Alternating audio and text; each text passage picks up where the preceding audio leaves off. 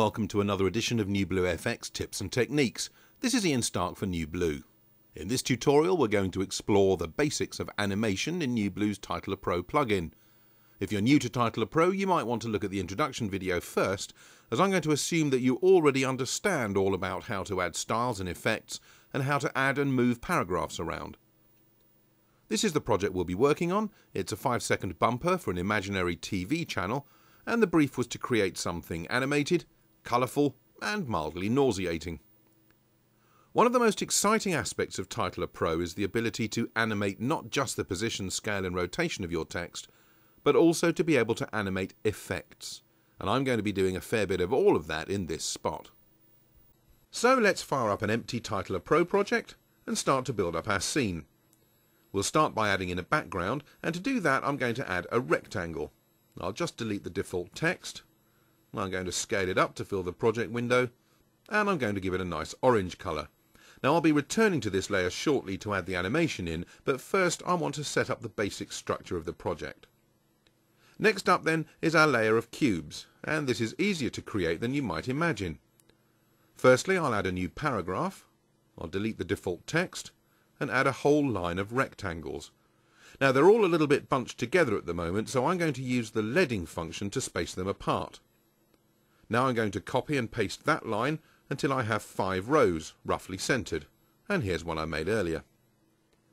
Now let's give our cubes a style. I'm going to use a metal texture which I'll stretch to fill the entire paragraph.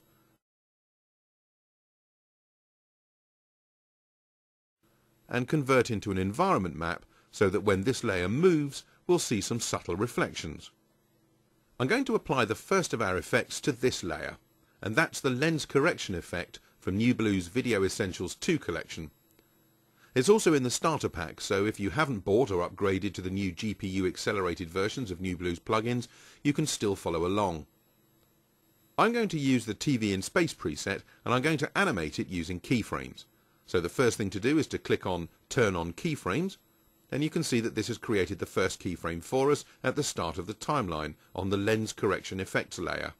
Now for the start of the spot I want there to be no distortion, so I'm going to change that value to 0. I also want the cubes layer to appear to shrink back over time, so I'll increase the zoom up to 100. OK, those parameters are now stored in the keyframe. Let's move forward to set our end position at around 2 seconds. So I click and drag the timeline head, click the plus sign to add a new keyframe which you can see appearing on the lens correction layer.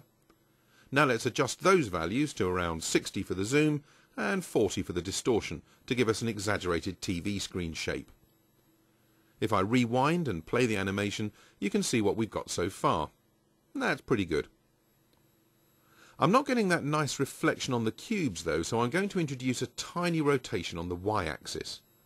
So I'll bring up the Object tab, turn on Keyframing, and at keyframe 1 I will enter a Y rotation of -5. Drag the timeline to 2 seconds and change the Y rotation value to 0.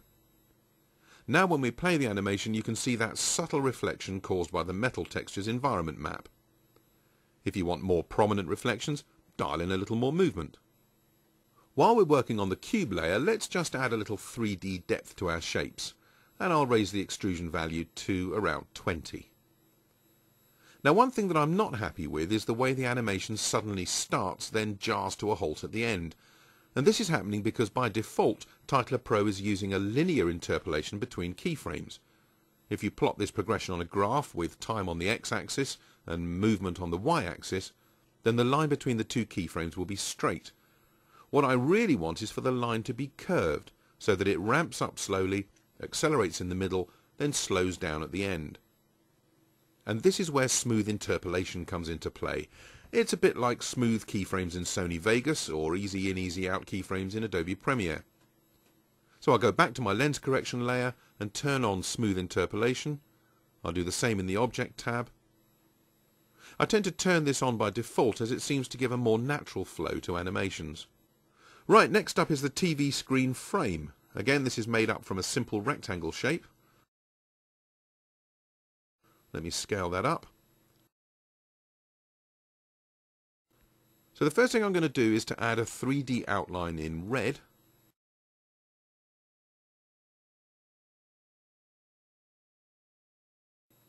I'll thicken that up a bit. Then I'll add another 3D outline in black, and again I'll increase the thickness.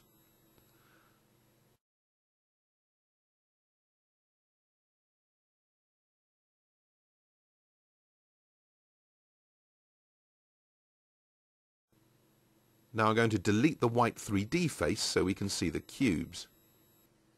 I'll add in the lens correction effect using the TV in space preset again.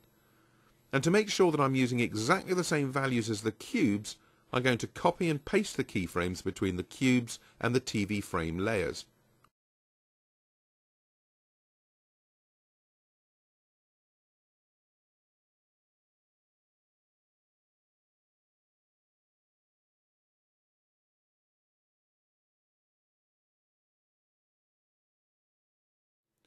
Okay, I can see that the cubes layer isn't quite filling the TV frame, so there are a number of things that I can do. I can either go back and add another row, or much easier, I can stretch them using the Y scale on the Object tab.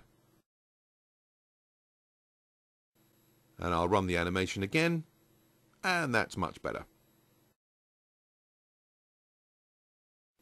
Okay, let's turn back to our background for a moment. I want some movement here as well that will liven things up even further. So I'm going to use the Moving Shadows preset from the Rolling Waves effect, which comes in the Motion Effects bundle. Now I'm going to animate this effect so it rotates into its final position. So I turn on keyframing and smooth interpolation. The first keyframe is set for me, and I'm going to change frequency to 100 and angle to 90 degrees to give me a more stripy effect. I'll move forward to 2 seconds, add a keyframe, and adjust the angle to 180 degrees, so the stripes are now vertical. When I play the animation back, you'll see that the stripes are in fact still moving slightly at the end of the rotation, and that's because we have a value in the speed parameter. But that's fine, in fact I quite like it, so it stays. Okay, time to add some text. It is a titling plugin after all. I'll add a new paragraph, change the text to our TV channel name, Media Gold.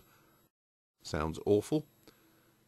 And to save a bit of time, I've already created a style with a gold front face, a couple of red outlines, and I think there's a shadow in there somewhere as well. Now if you remember, the text kind of dollied in from behind the camera, and we can simulate that using our Z position. So let's again turn on keyframes, click on smooth interpolation, and remember the first keyframe's already been set for me with the active values at the time I turned on keyframing, in other words the final position for the text. So what I want to do is to move to 2 seconds and add another keyframe with those values. Now back at the beginning with keyframe 1 selected, I can raise the Z position to the limit, and when I run the animation, there you have the text dollying in from behind you. And we're almost done with our 5-second spot. But I want to add in just one more animation to the text, and that's a wipe. I'm going to use an effect from one of the new GPU accelerated packs that works within Titler Pro, and that's Video Essentials 3. For now I'm just going to use the split screen red laser preset, which sort of resembles a barcode scanner. And to make it even easier, we're going to work our way backwards. I'll turn on keyframing and add a second keyframe at 2 seconds. I'm going to change the colour to match the reds in my scene by using the eyedropper. And I want to uncheck Lock Image to Split, otherwise the text will move rather than the scan line.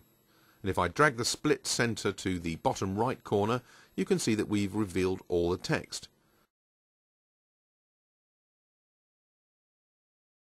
Now if I move back to keyframe 1 and drag the split to the top left corner, when I play back the animation, the text wipes on.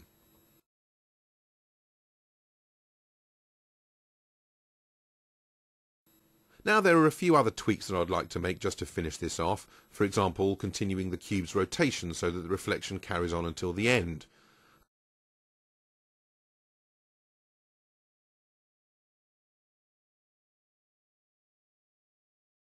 I could play around with other aspects like the colour of the cubes, maybe making them look a little bit more like gold by adding in a Colour Fixer Plus effect and using the Outdoors preset.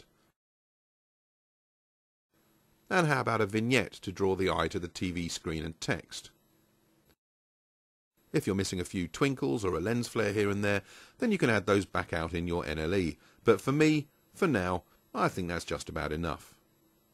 I really hope this tutorial's given you a few interesting ideas, and as always, do go off and play around for yourself.